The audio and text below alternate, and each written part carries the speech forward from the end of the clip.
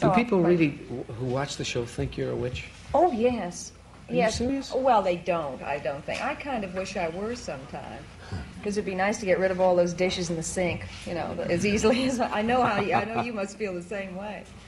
But it's people are always saying, like when the Dodgers were in such terrible trouble, you know, if anybody spotted me in the stadium, I'd hear twitch, twitch, and unfortunately it didn't do us any good. It didn't do any good No, in the it World was very Series. tragic, wasn't that awful?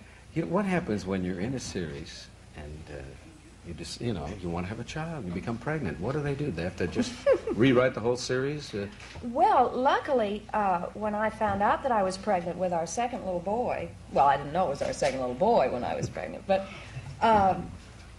they wanted Samantha to have a baby on the show. And we didn't know whether it was going to be a boy or a girl or, you know. What did they want on the show?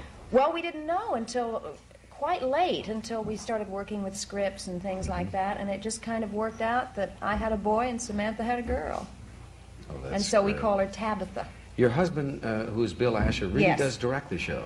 Oh, yes, he's the regular director on the show, and he's, you know, one of the co-producers and kind of coordinates a lot of... Is that good, Elizabeth, having Oh, your I husband? love it. I just love it. And we have a marvelous time together. And it eliminates the two-car problem about having, you know, two cars out all the time and waiting for your husband when he's got one and you've got the other. And we work very well together. I met him working for him, as a matter of fact.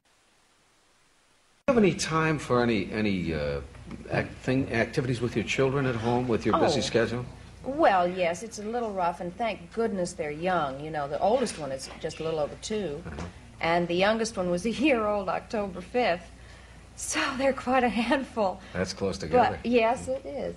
But they're, you know, the children's hours are so peculiar, and I don't think it matters as long as we have enough time to really be with them. If they're kept up a little later at night, as long as they get their sleep. So we see them every night when we come home. We're up at 5:30 in the morning, which is before they ever get up.